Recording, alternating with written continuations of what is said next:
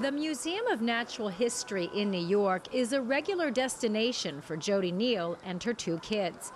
Teaching her children about the environment and how global warming is affecting it is important to Jody, but she also doesn't want to alarm them. Lilu, who is 7, recently got a lesson about climate change in school. I could see that it was really impacting her directly, that it was causing her a lot of fear. It was talk about the polar caps melting and rising sea levels that scared Lilu the most. The family lives near the water in New Jersey. She's really taking the stance that she wants us to take immediate action to move to somewhere with mountains, any ways that we can stop it. So I think it's something that she's very worried about just from the short sort of introduction that they've had in school.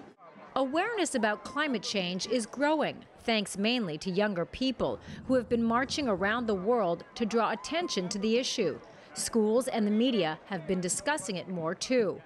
Parents are increasingly facing some difficult questions about how the world will look in the future if global temperatures continue to rise. Some parents are struggling with how best to respond to their children. Dr. Gail Gross is the author of How to Build Your Baby's Brain.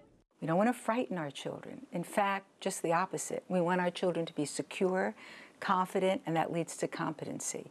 So whatever we tell them needs to be age appropriate, and it needs to be positive.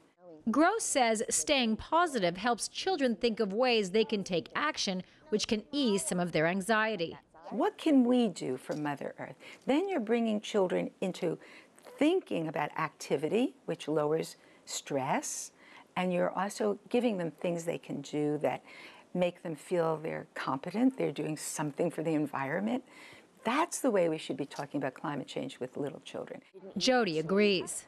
I think if it's introduced in a way that everyone has a part to play in really improving the situation, and small ways that we can all do that every single day, that would be a good way to ease them into the topic. And then once they get older, they can perhaps understand more of the magnitude that we're facing in regard to environmental impacts. Karina Huber, CGTN, New York.